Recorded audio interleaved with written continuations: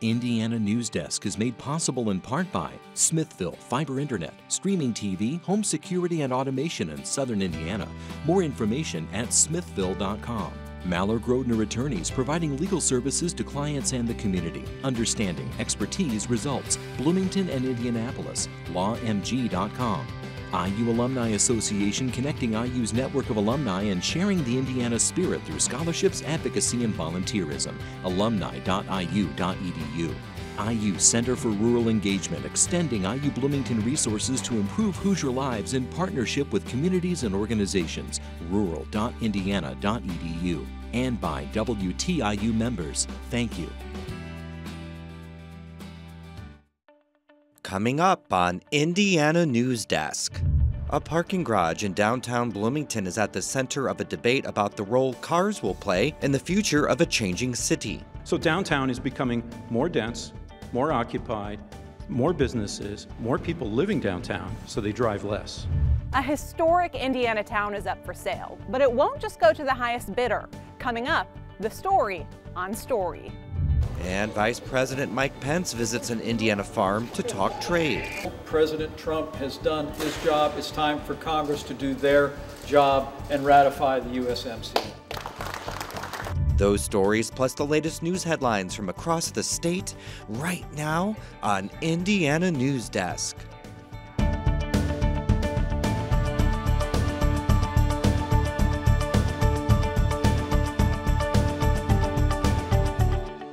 Welcome to Indiana Newsdesk. I'm Joe Wren. Bloomington residents are curious about the future of transportation as the city's downtown continues to grow and parking is hotly debated. As part of our new City Limits project, we answer a question from a viewer who wants to know if the city plans to eliminate cars downtown. Alex Eady has more. Efforts to attract visitors to Bloomington's downtown have sparked contentious debate over how people should get there. But some residents say the city's intentions are unclear. I'm wondering, are they are they going to make it harder for people like me who live on the west side to get into town and enjoy the benefits and the amenities that they put down here? Sarah says a 20-minute commute by car is the most viable option for her to get downtown, but she feels cars are becoming less welcome as the area grows. While cars are the most utilized method of getting to and from downtown, the city has shifted its focus in recent years toward more multimodal transportation. But city officials say eliminating cars downtown is not the goal. We certainly want to reduce single occupancy use of vehicles. We want to encourage more multimodal options for people to come to the downtown using different modes. But the task is challenging. The debate about cars downtown has broadened into discussions on climate change, economic development, and upcoming city council elections. The 4th Street garage has become the focus. City officials closed the garage in January after determining it was structurally unsafe. Engineers say the garage has seen deterioration above and beyond what they initially expected. The garage shows significant damage. Cracks in the concrete, rusted steel beams, and a number of other structural issues have added nearly $300,000 to the estimated cost of repairs. The council heard from more than 30 residents on the issue Wednesday. Some think the deteriorating garage should be torn down and rebuilt to last several decades. Others believe it should be repaired to last 5 years to buy the city some time to see how climate change affects the future of transportation. Downtown Bloomington needs more parking. We've needed more parking even when we had the garage. Is ridiculously obvious. We've kicked the can on climate for 30 years. Our backs are literally to the wall now. We are about to drive over a cliff. But in the end, city council members voted to tear down and rebuild the garage, which is part of the city's larger plan to accommodate cars while also pushing for increased use of bikes, scooters, and other ways of getting around. A lot of people are dependent on their automobile, and we'd like to make it an option that they don't have to always depend on that automobile, that they have a very good, viable choice for transit or for walking or for biking. And that's something that we're trying to make sure that those options are there.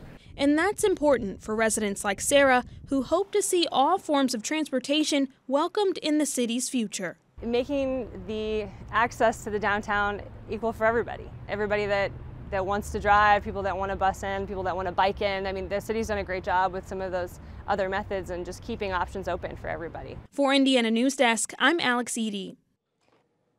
We want to hear your questions about the changing face of Bloomington. You can join the conversation by going to WTIU.org/citylimits to ask your questions about the past, present, and future of the city of Bloomington. Now for headlines, we go over to Barbara Brosier, who has the latest on this week's top stories. Thanks, Joe. Lawmakers took steps this week to restrict abortions in the state. They passed bills to limit a procedure known as D&E, which some in the medical community say is the safest procedure for termination of a pregnancy in the second trimester. Legislators also passed a bill that would allow pharmacists to refuse to participate in an abortion procedure for religious, ethical, or moral reasons. Current law only allows doctors and hospital employees to abstain from participating in an abortion procedure. Governor Eric Holcomb quietly signed a bill this week that aims to create hate crimes protections. Many hate crimes measure advocates criticize the bill, though, as inadequate. It excludes specific protections for sex, age, and gender identity. I, too, rise to say shame on you, Governor Holcomb. I can't call it a hate crimes bill, and I think you're deluding yourselves if you call it a hate crimes bill. The new state law, which takes effect in July, allows judges to enact harsher penalties for crimes committed because of bias. The ACLU has raised constitutional concerns over the hate crimes language, arguing it's too vague and overly broad.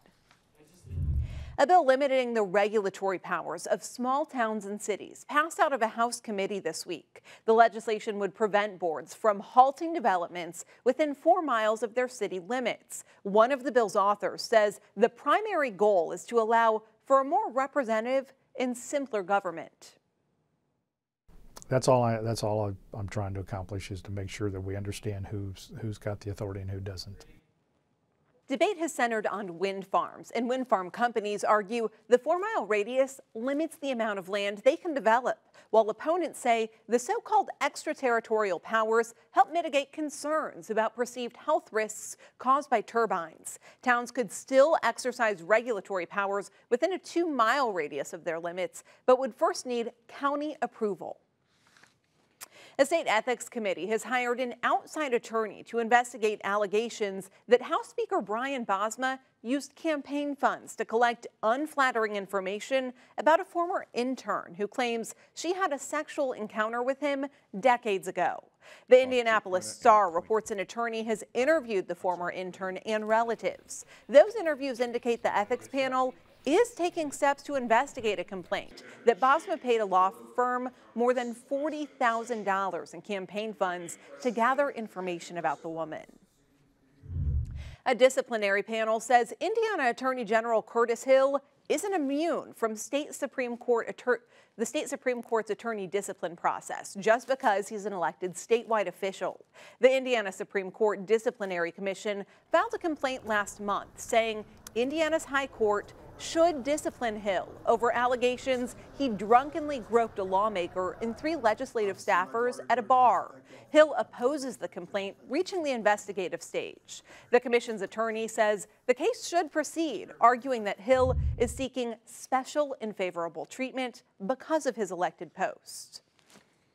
Police say the teenager who opened fire at a Richmond, Indiana middle school in December was armed with a rifle, a semi-automatic pistol, and materials that could be used to make Molotov cocktails. State police gave an update on the case this week. The boy killed himself during the incident. No one else was injured. Police have said it was the boy's mother who called 911 to warn authorities. Monroe County Commissioner Amanda Barge continues to deny allegations that she sexually harassed a county contractor. She suspended her campaign against Mayor John Hamilton last week after sexual harassment allegations against her surfaced in an Indiana Daily student report. Now, Barge says she did not sexually harass contractor Brandon Drake and that the article did not tell the complete story. As commissioner, I think it's important to say that I suspended my campaign because I needed time with my family, not because I'm guilty of those allegations. I continue to have compassion for everyone that was involved in this story, and that includes Mr. Drake. Drake said he felt like he had no other option than to turn to local media to make his story public in the hopes of holding Barge accountable and sparking change. The Franklin Community School District hopes to find the source of contamination at 2 of its elementary schools. Tests showed high levels of the cancer-causing chemical TCE in vapor underneath the Needham and Webb school buildings early last week. But samples inside were at levels the state considers safe. School officials say the district plans to spend about $300,000 to install equipment that will help lower TCE and PCE levels underneath the buildings. Our issue is not cost. Our issue is safety for our kids and ensuring that we are being proactive and innovative. The company that tested the school says it plans to test along a nearby sewer main as well as on the school grounds. Franklin's mayor says the city also hopes to have a plan to remediate contamination that the Environmental Protection Agency found along Franklin's sewers soon. A group of evangelicals in Indiana wants the state to expand wind and solar energy. The Evangelical Environmental Network delivered more than 21,000 signatures to Governor Eric Holcomb, demanding 100% renewable energy in the state by 2030. An Indianapolis reverend says Jesus spoke about caring for the less fortunate. The poor are the first to suffer from the lack of clean energy, such as pollution, which then brings on health risks, drinking water quality, breathing issues. They hope Indiana lawmakers will consider actions such as adopting a renewable energy plan or making renewable energy portfolio standards mandatory. The group says clean energy also employs more than 4 times as many Hoosiers as coal and natural gas. The president's proposed budget cut includes a 15% cut to the Department of Agriculture.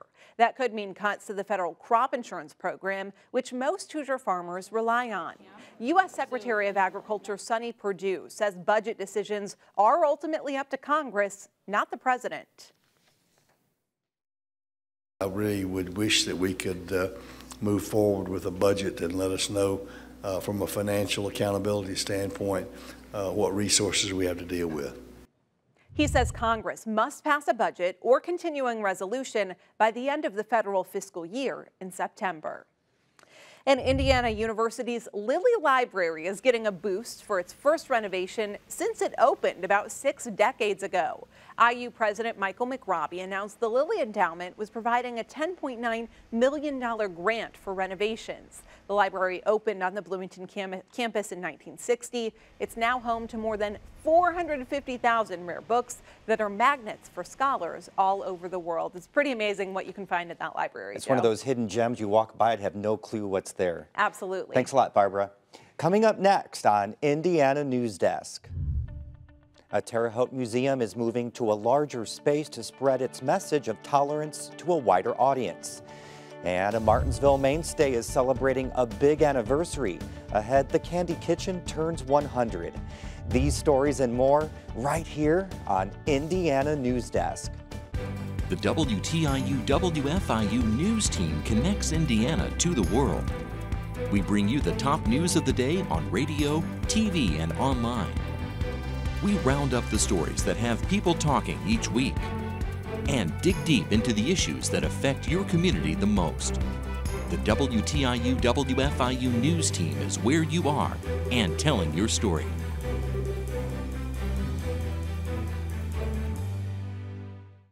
In a time of change, where can you find in-depth reporting and thoughtful analysis? Washington Week on PBS. Join moderator Robert Costa. When I was at the Capitol this week, I encountered the same. And a panel of award-winning journalists. You're seeing a divided nation and you're seeing. For insights and perspective. Tonight there was a key development in the Senate. You won't find anywhere else. What a week. Washington Week.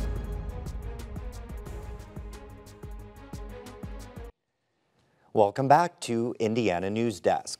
Vice President Mike Pence traveled to Indiana Thursday looking to build support for the U.S.-Mexico-Canada trade deal. But as Brock Turner reports, the former Indiana governor spent most of his time reassuring worried farmers hit hard by trade disputes with China.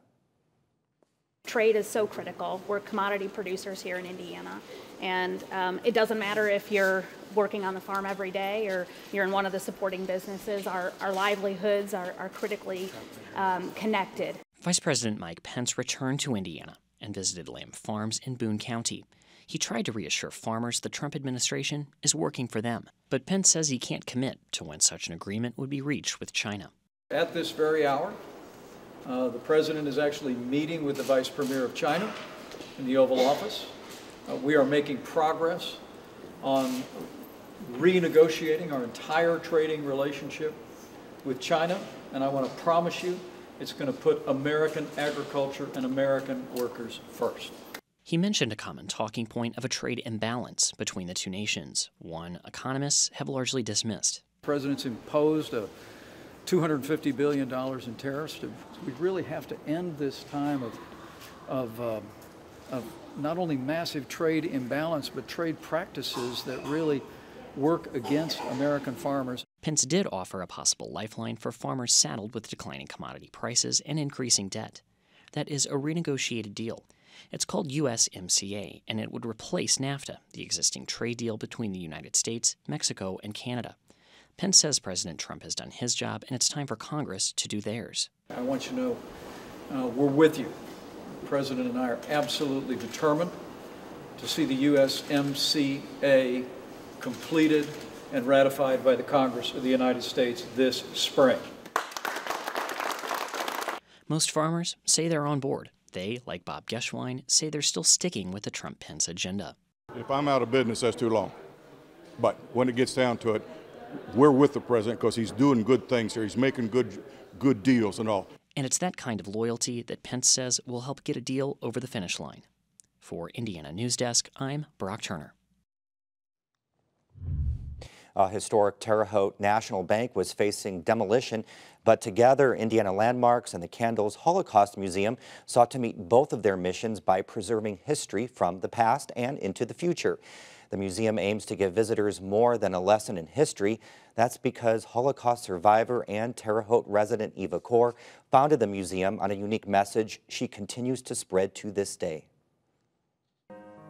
Forgive and heal. And I always tell people it's probably the most amazing thing. It costs nothing.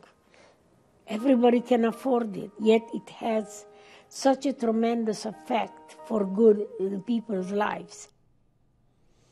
Eva and her sister Miriam were among the thousands of twins who were subjected to disturbing genetic experiments at the Auschwitz concentration camp. Together, Eva and Miriam were among the children who survived. In 1993, Eva conceived the idea for the Candles Holocaust Museum and founded it in honor of her sister who died that year. Candles has grown into a historical community landmark, attracting thousands of visitors from around the world. But the museum has outgrown its space, leaving little room for new exhibits, hosting programs, and for staff to work. But we have so little room that we actually have to rent space next door. The museum has its eyes on a new space in a historic building in downtown Terre Haute. The First National Bank on Wabash Avenue has sat vacant for nearly a decade. It looks ordinary from the outside, but its history and what's inside might surprise you. Candles is collaborating with Indiana Landmarks, a nonprofit historic preservation agency, to stabilize and repurpose the old building. We work to revitalize communities, reconnect Hoosiers to the heritage, and save meaningful places. Places with deep-rooted history.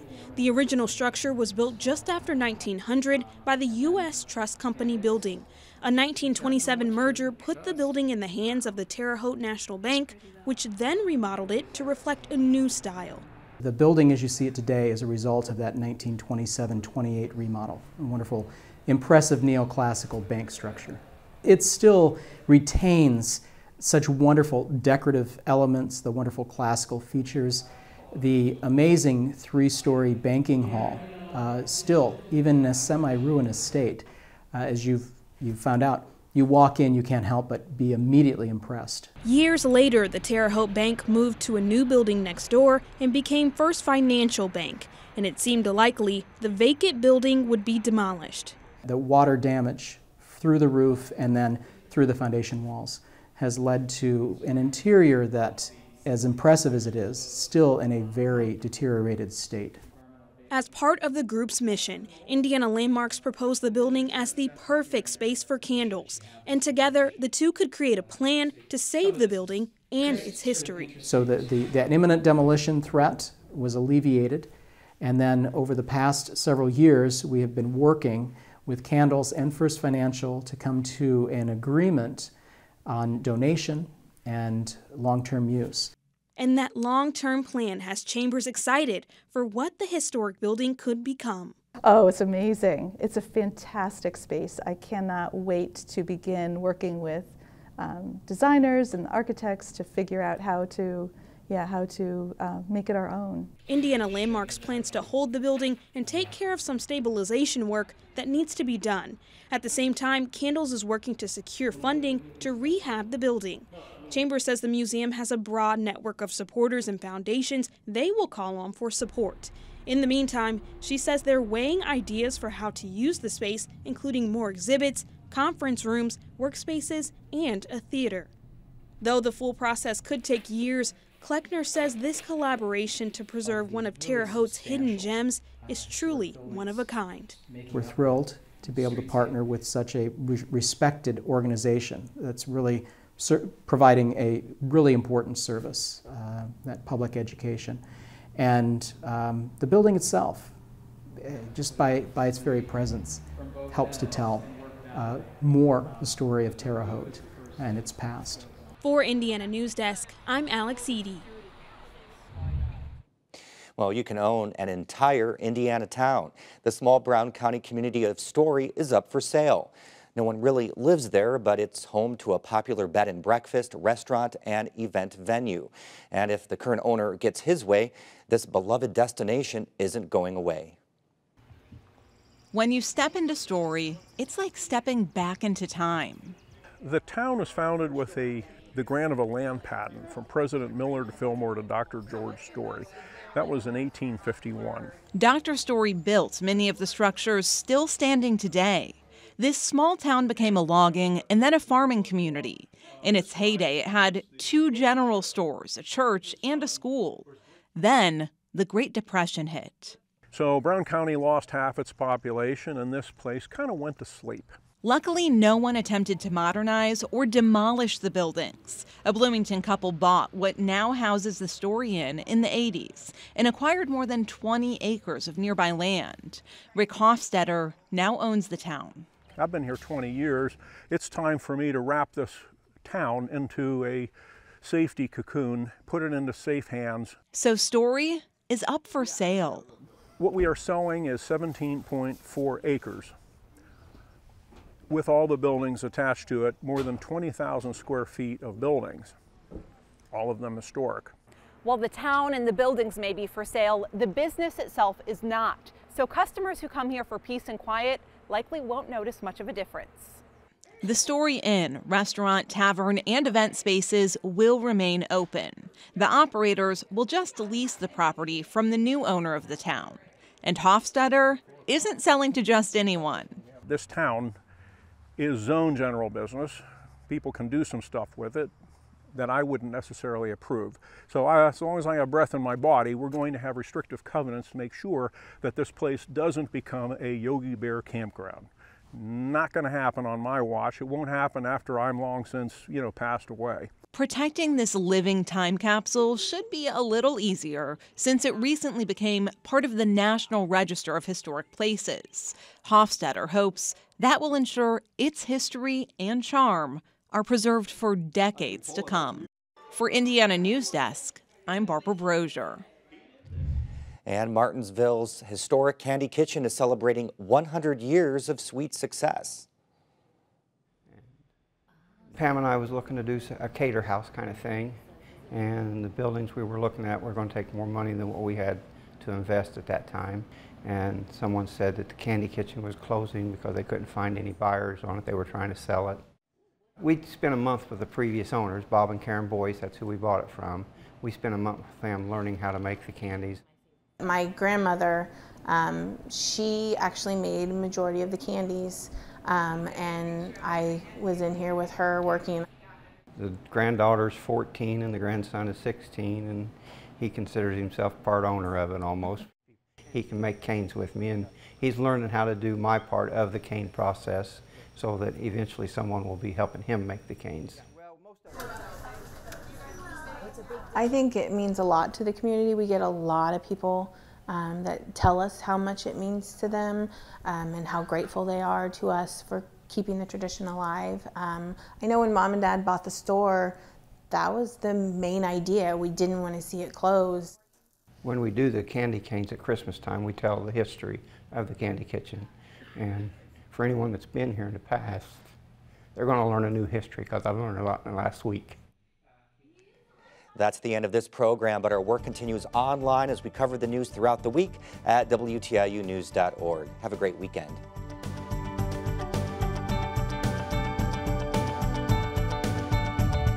Indiana Newsdesk is made possible in part by Smithville, fiber internet, streaming TV, home security, and automation in southern Indiana. More information at smithville.com. Maller-Grodner Attorneys, providing legal services to clients and the community. Understanding, expertise, results. Bloomington and Indianapolis, lawmg.com. IU Alumni Association, connecting IU's network of alumni and sharing the Indiana spirit through scholarships, advocacy, and volunteerism. alumni.iu.edu. IU Center for Rural Engagement, extending IU Bloomington resources to improve Hoosier lives in partnership with communities and organizations. rural.indiana.edu. And by WTIU members, thank you.